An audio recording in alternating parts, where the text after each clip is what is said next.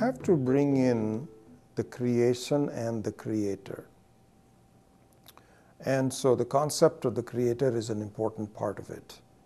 And so in Vedanta, we look upon the creator, you can look upon it as Ishvara or God, in two different aspects of it.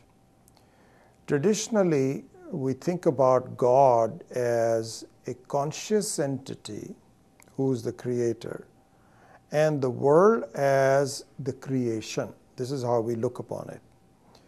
What we fail to realize, if we only look upon it that way, is that the creator has to build the creation out from material. Now, where is that person going to get the material from? If you say that the creator borrows the material from, you go to Safeway to buy it, or to Whole Foods or something, that doesn't make any sense. So, in our definition of Ishvara, or a all-powerful creator, we look upon that both as an intelligent cause as well as the material cause. So what that means is that the material of the world and the intelligence of the world are intertwined.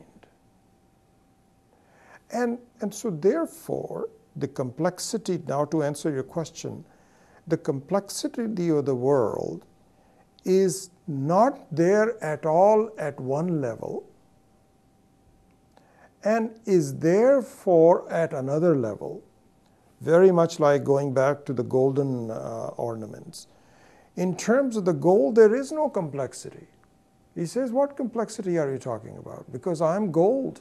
Whether I'm separate from each other, I'm still gold.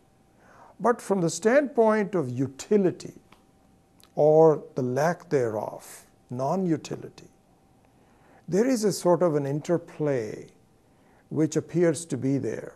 And so in the case of the creator and the creation, at one level there is no complexity whatsoever.